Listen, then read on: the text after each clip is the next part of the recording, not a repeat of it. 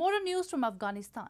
5 athletes will be representing Afghanistan in the Tokyo Olympics this year. Despite dilapidated sports facilities and security concerns, Afghan sprinters Kimia, Yousofi and Mahmood Noorzahi have defied massive odds to be at the Tokyo Olympics. And authorities said setting new national records would be as good as gold medals for them.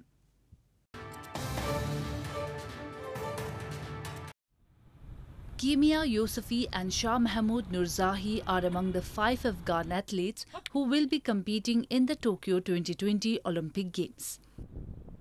Both Yousofi and Noorzahi are current national record holders and will compete in the 100 meters event in Tokyo.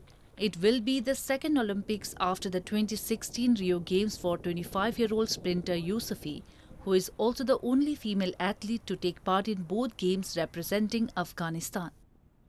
For Yousofi, an Afghan refugee born in Iran, the road to the grand stage at Olympics was not an easy one. Her family fled their home country during the Taliban reign. به خاطر این رویا چه کار کردم که همیشه با حمایت خانواده فقط تمرین کردم، خیلی تمرینات پرفشار را انجام دادم و تانم که به این رویا دست پیدا کنم. شب و روز همی بوده فقط. از کل تفریحاتم، از کل برنامه‌های دیگه که هر دختر به زندگی انجام میده، با دوستاش بیرون میره یا با خانواده وقت میگذرونه یا با فامیل هر کار میکنه، از کل این برنامه‌ها زدم. صرف هدفم تمرین بوده و تمام. Compared to Yousofi, who now has access to training facilities in Iran, Noorzahi has to make do with what he can get his hands on.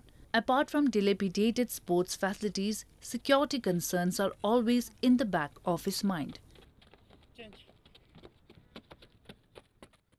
ما 2.5 سال که آمادگی گرفتیم بخیر به مسابقات المپیک.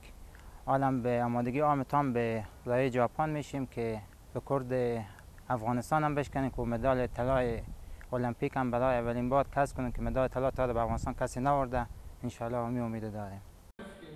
All the 5 Afghan athletes, the other 3 competing in taekwondo, swimming and shooting, failed to qualify for the Tokyo Games and will participate on wild cards.